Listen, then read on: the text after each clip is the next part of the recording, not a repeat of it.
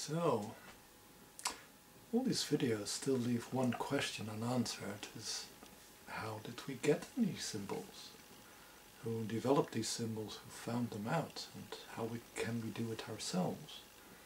Of course you can grab a book of symbols and read what other people have done with them and say about them, but that's not really helping you to really understand and control the essence of a symbol. The only way to do that is really to see it on its own level, to truly realize and experience what is that symbol. And to do that, we need to make a little trance journey. So symbol space is a relatively high vibration, and so it's not very easy to reach, and many people also can't reach it. It's a process of development.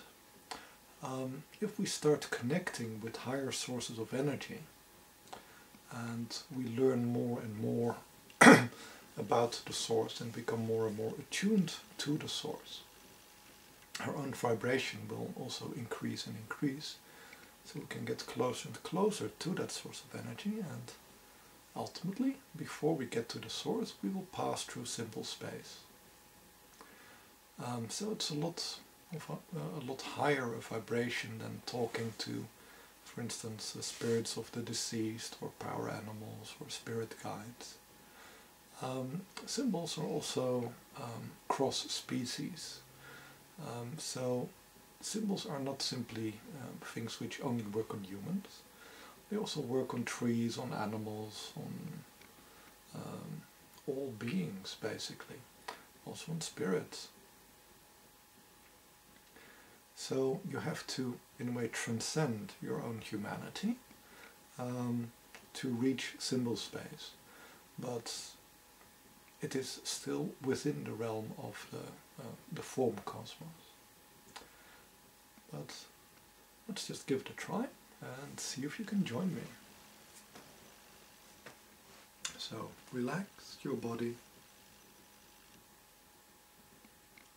Take a relaxed position. Make sure that you're feeling safe and secure.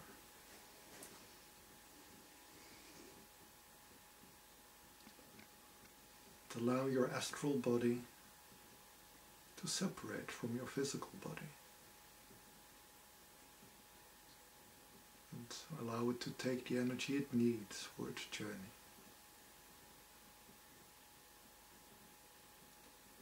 Then liberate your astral body from the things which are binding it still to the physical body, like your emotions and your thoughts.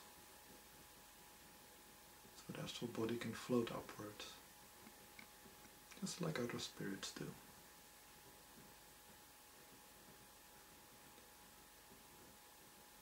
Now also remove all your individuality from it, all your memories, all your knowledge, all your thoughts.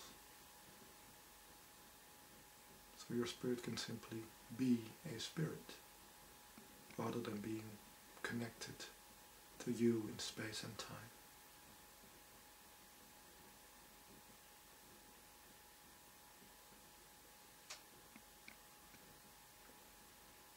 This free-floating spirit can either travel by itself, or it can ask to journey with the help of an egregore, if you're connected to one. So if you do have an association with an egregore, now enter into the egregore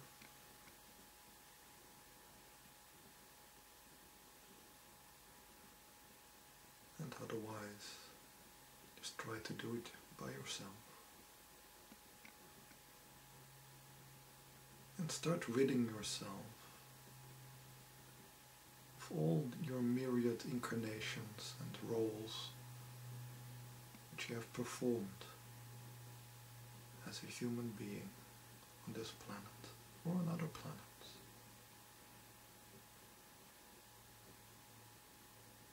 And allow all these memories, all these incarnations, all these years to fall away from you. peel away this grey layer, this skin.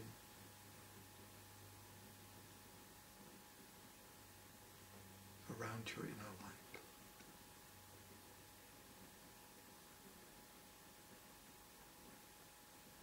And we come to a difficult spot, because you became a human being to fulfill a purpose.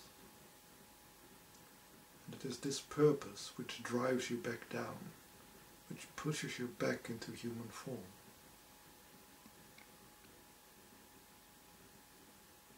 It's also this purpose which forces you to incarnate again and again. It may not be possible for all of you to see beyond this driving power. But try to, because there is a part of you which already exists on a higher level.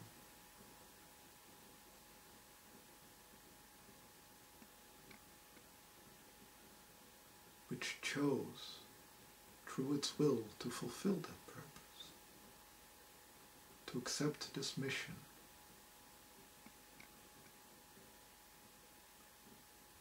And see, even if just for a moment, it is willing to discharge you of that duty, so your consciousness may leave the human realm.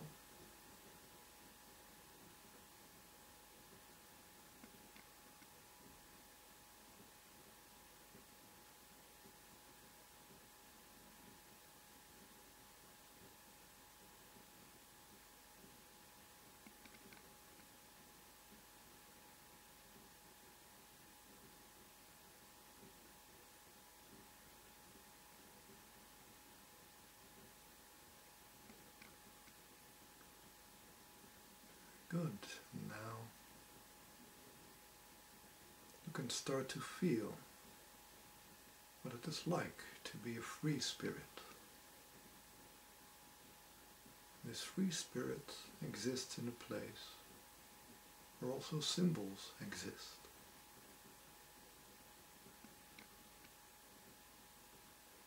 And ultimately our lives, our forms, all of humanity, it's just a manifestation of one or more symbols.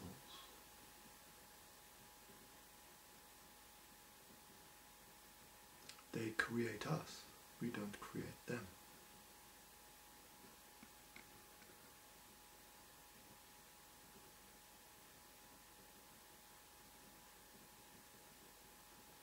And these symbols are truly universal.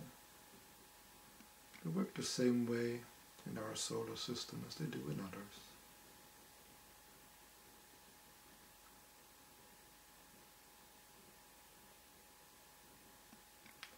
But the effects may not be appropriate to our place and time.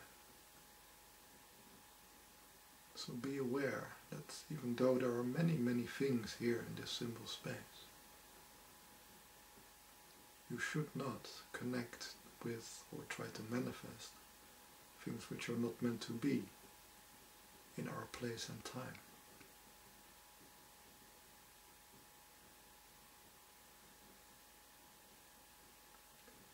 First, maybe try to find symbols which connect very easily to you.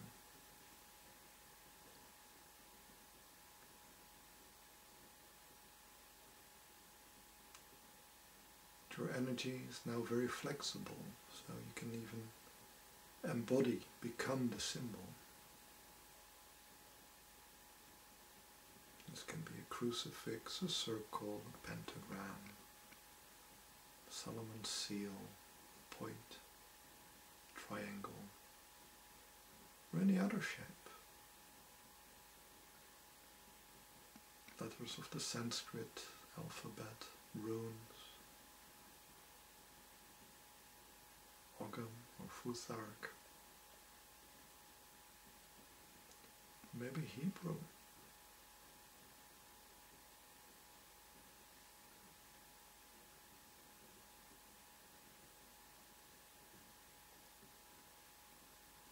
all these symbols, all these signs, all these sounds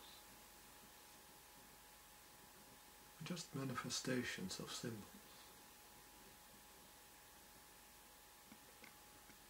And try to feel what class of symbols is most attuned to you. Are there more symbols which have a solar energy, lunar energy, Venus or Mars, Jupiter or Saturn, Mercury?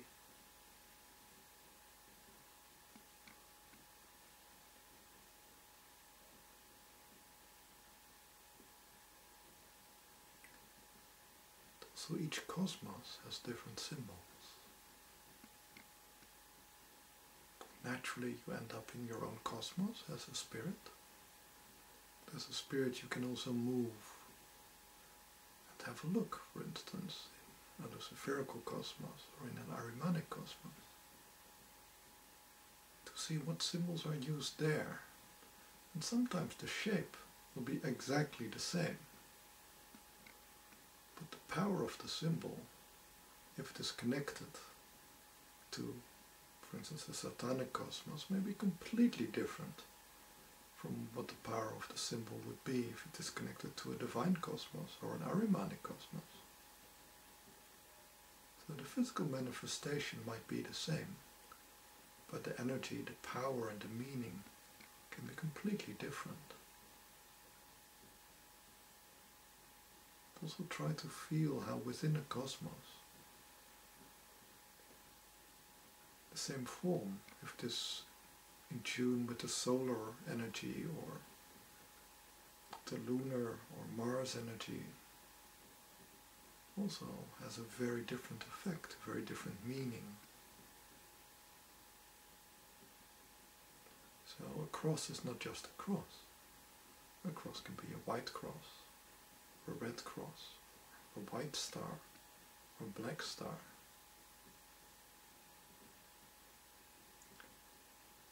Although the shape is the same, the form is the same, the effect and what it will work upon is very different.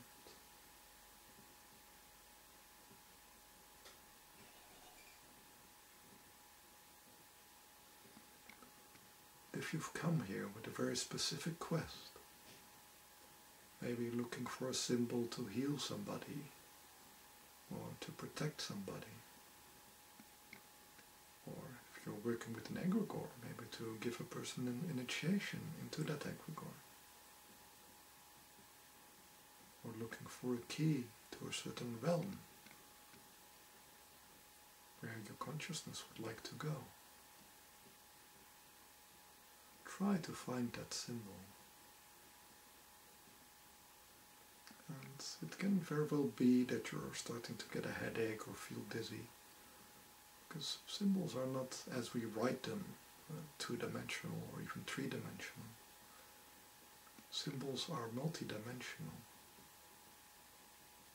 So our simple minds, which are only used to manipulating things at most in 3 or 4 dimensions, cannot really work with the entirety, with the completeness of a symbol, which is often in 8 or more dimensions.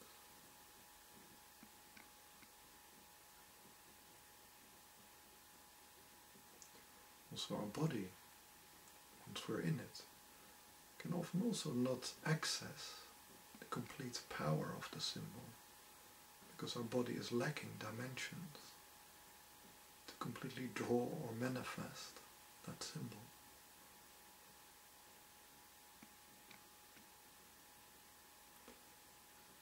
And if you find a symbol and you feel that there's too much missing for it to function, try to see if there is any other spirits, any allies, maybe some deities or enlightened beings, ascended masters, who could help you with that, who can help you to complete the symbol, so you draw the part which you can draw, and they will draw the rest in the dimensions you cannot reach.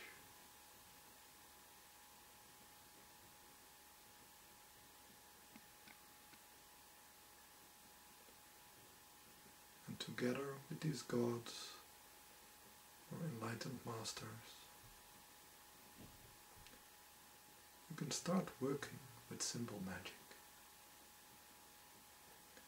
Symbol magic is very powerful. It's an imprint which will write itself over any more chaotic energy. So before you imprint a symbol on anything, you should be aware that it will spread itself, it will duplicate itself.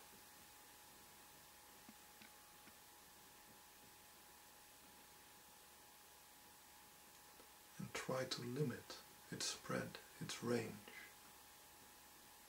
Because if you upset things,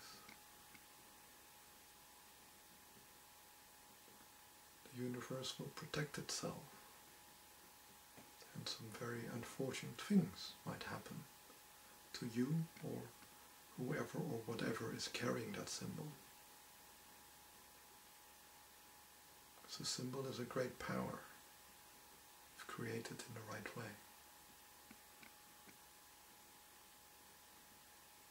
An eternal energy source.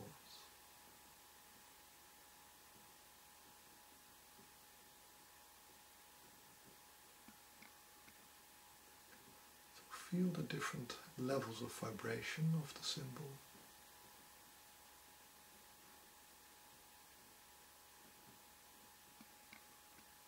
And try to hold on to this vision, to this knowledge.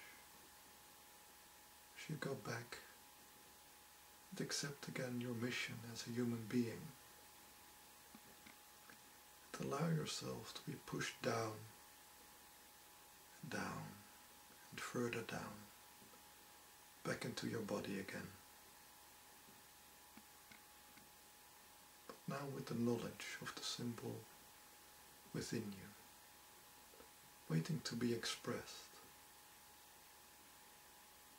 in whichever way your body is most suitable for doing so. Feel it moving and flowing through you.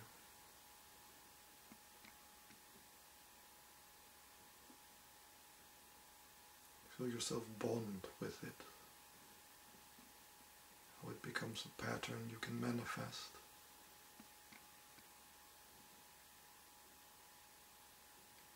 Like accepting a new organ in your energy body.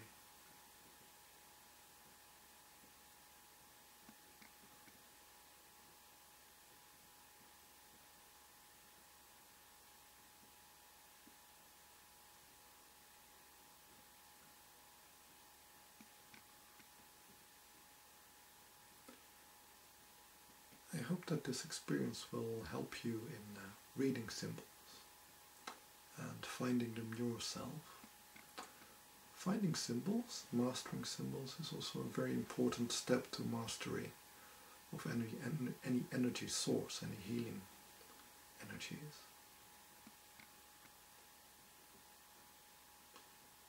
Because only if you start to understand the essence of something can you learn to master it. And there can be no mastery without understanding of symbols.